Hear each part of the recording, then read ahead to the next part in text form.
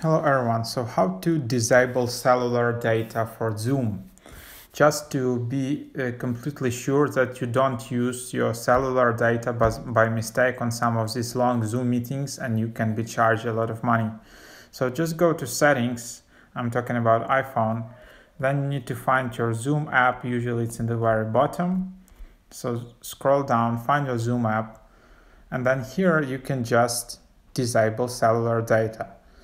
So this way you will be completely sure that you are not using cellular data with Zoom, and if your Wi-Fi disappears, your meeting will not continue.